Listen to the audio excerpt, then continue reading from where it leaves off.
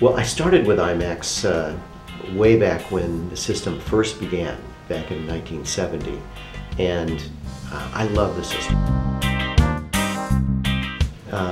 It's a system and a film technique that will always be unique and always be valuable because nothing can replace it. You cannot get that same result of being there unless you're shooting what we call 1570 film. It's this gigantic film that runs through this gigantic camera. The crew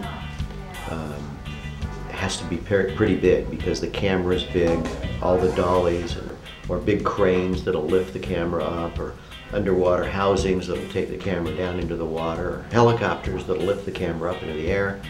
All these things have to be extra large and extra powerful because the IMAX camera is extra big.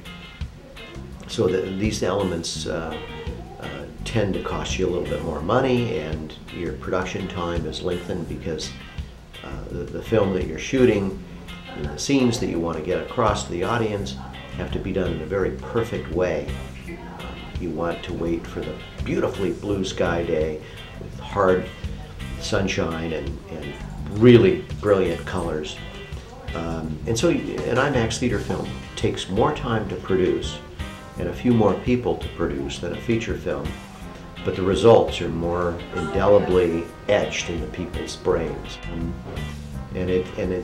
Seeing people after one of our screenings and seeing the excitement on their faces.